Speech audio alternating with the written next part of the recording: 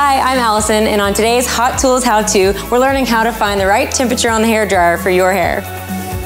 The Hot Tools Signature Series hairdryer lets you customize heat and power settings to keep your hair from getting damaged. Also, be sure to apply a thermal protectant leave-in conditioner or styling lotion.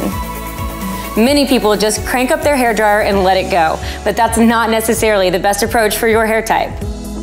The low settings are made for thin or fragile hair. Or if your hair is thicker but just damp, put it on low or medium heat to avoid overdrying. Natalie's hair is somewhere in between, so we're using the medium heat setting at high speed. And because Hot Tools features turbo drying, we're done in no time. There you go, a blowout that looks gorgeous and healthy. All it takes is you and the Hot Tools Signature Series, because everyone deserves beautiful.